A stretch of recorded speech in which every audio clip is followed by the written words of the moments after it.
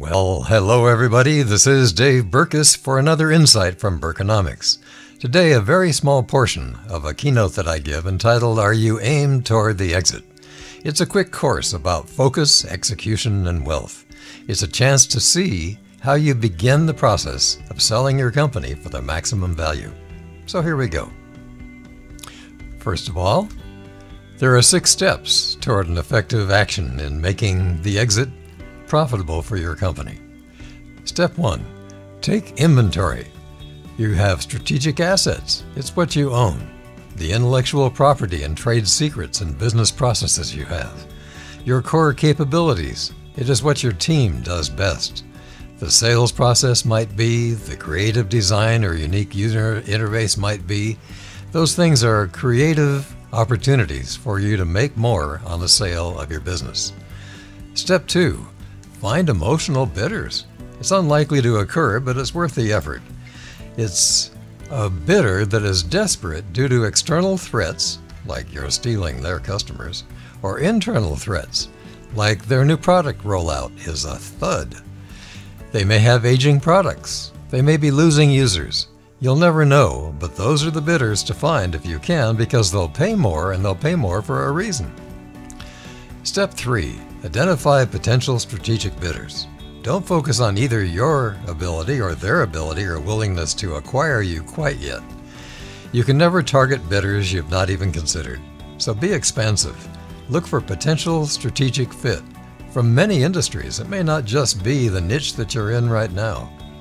Ask yourself, who makes money when our venture makes money? And who makes less money when we succeed? Those are your possible best strategic buyers. Step 4. Select 5 target strategic buyers. It is all about their ability to pay your target price. You have to access the credit, if it's insufficient cash, to find out whether or not they can afford to buy you.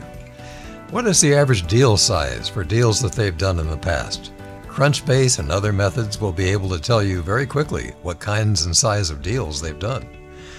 And are you 19% of their revenues? If you're less, you can just be a balance sheet entry for them. If you're more, it's more important to them to do complete due diligence because you will become part of their income statement. What is their willingness to bid? Are they a company that bids often and buys often? Do they have a dedicated M&A team? Have they recently lost another deal and therefore are looking for deals now? And do they have a despised arch rival or two? That would be an interesting time for you to step forward and find that you have a real solution for them. Step 5.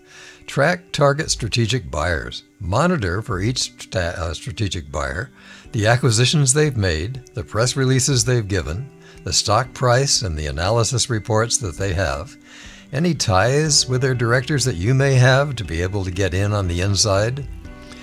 And then look for progress meetings inside your company and theirs. In their meetings, look for their internal champions who must support making a bid. Fill in the organization chart to see where you might fit.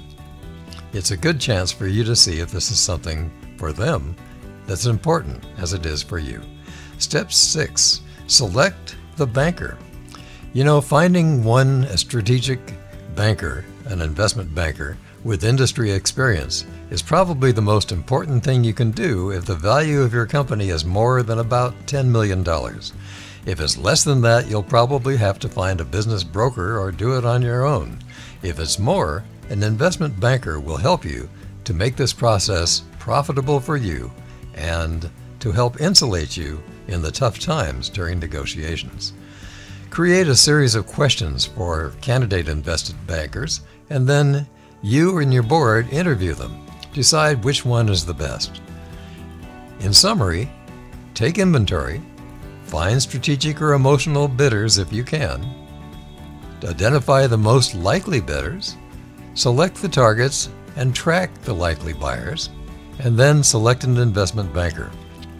Boy, this was quick, but it gives you the first chance to see one way in which you can maximize your profits in selling your company.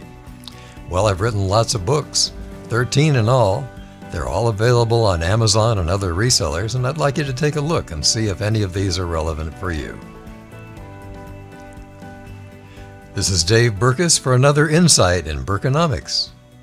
See you next time.